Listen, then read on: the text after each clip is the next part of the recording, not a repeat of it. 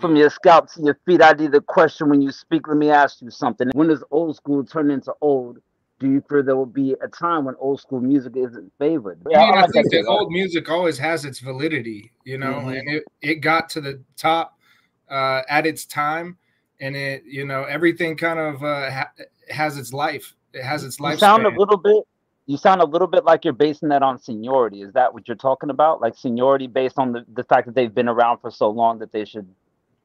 No, but like they were popping in their day, and like that should be recognized and celebrated. Always, but like, it may not still be. It's never gonna always be the thing. Like we're always gonna be progressing on to the next thing, always on to the next thing. But you always got to remember what your roots are, where you came from, and that's where the validity still stays, I think. For sure. You know what's super clowning is like when CeeLo would make songs that just sounded like they were made in the 60s or something. Yeah. Yes. It was a vibe for sure, but it was like he was hella getting it off. We already did this, man. We did this chapter.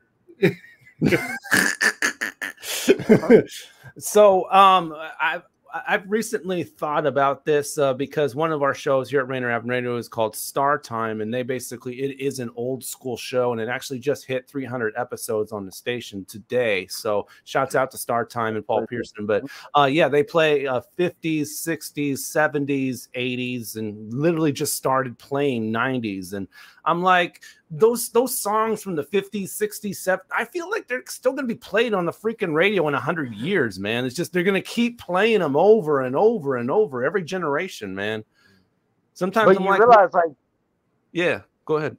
I was going to say, like, you know, these kids don't like our old school music. You know that, right? So it's like I get what you're saying because we agree with that.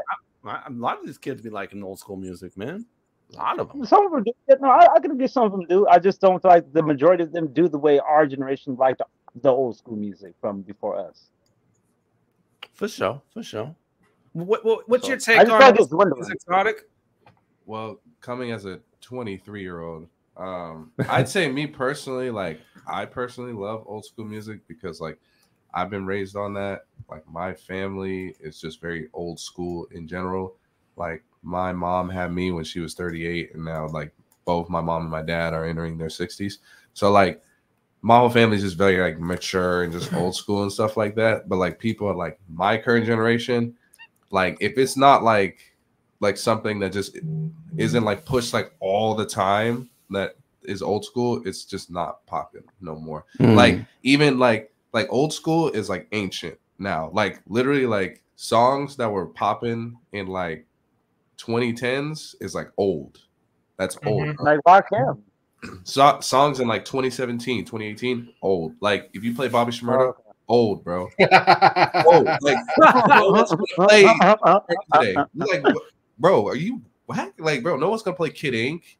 Nobody's gonna play. I mean, like people will play Mac Miller, right? I mean, like if they're like a super big fan of him, but if they play like his old stuff, they're kind of just like, you know what I'm saying? Like even like that depressing like 2018 SoundCloud sound is not even popular no more. Like, literally, songs popular today is like New York trap, and then it's like any song that's like that you can dance to that's like under 3 minutes is like what's popular today. Well, that's also another point that I'm making, man. I don't think the songs from the 2000s and the 2010s are not going to be making the rounds like the songs from the 50s, 60s, 70s, 80s, even 90s. Well, I mean, they could. I mean, they could. I don't think they're going to be as longevity. I think maybe if you give it, because I've been hearing now like more 2000 songs be coming up way more. So I think maybe if you give it like 5-10 years, bro. Yep. 2000s might be pushed just as much as like the 90s. I know as much every time I go to the grocery store. I hear Drake, so we're getting there. Well, I mean, like Drake is, you know, he's still active in the game, and regardless of what you hear. But you know that the grocery store doesn't play the hits; they play the old school joints. So they're putting Drake in the grocery stores now. Yeah.